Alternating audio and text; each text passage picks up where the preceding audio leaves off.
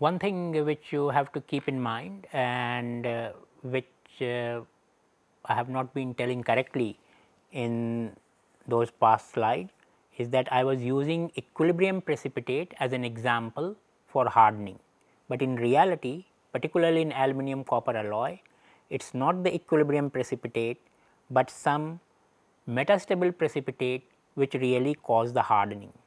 So, the precipitation sequence is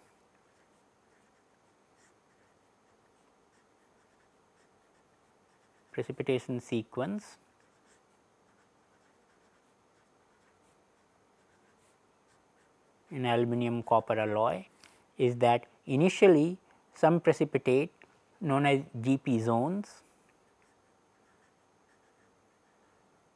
form, which then transform into theta double prime,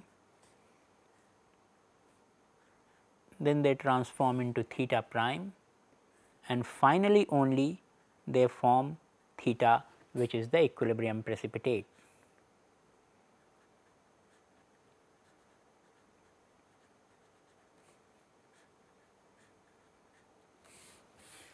Whereas all these three are metastable precipitate.